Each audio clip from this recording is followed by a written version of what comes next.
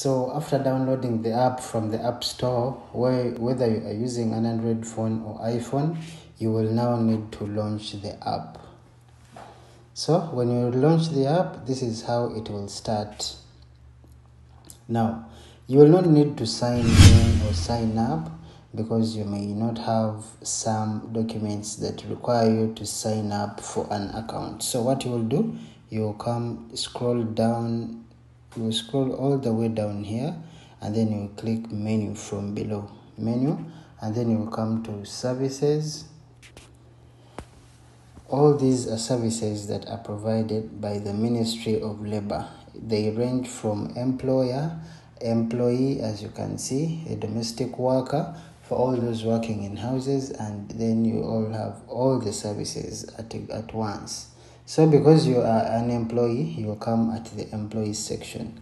At the employee section, you have a disability calculator, end of service calculator, my salary, complaint, employment certificate, my contract, and register. This is where you find all the information you require as an employee.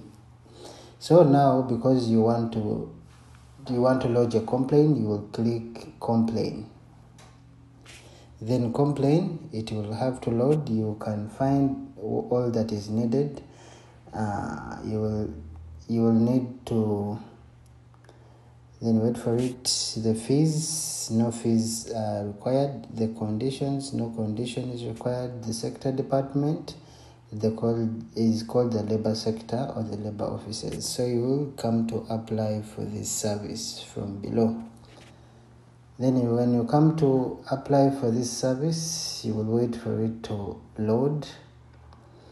So at this point, you are now at this point, you have to make the decision to either continue or stop at this point, because once you send this, there is no way to back down. So you will need to register your name and register your mobile number. When you put the name and your mobile number, they will send you a one-time password on that number you have entered here. So make sure you have the SIM card with you and you can access the messages. So you will input the messages, the one-time password that will have been sent to this number, and then you say verify OTP. Once that is finished, these two buttons here will become active. So you will then click to employee and continue with all the procedures. I cannot do that at this point because I do not have any complaint.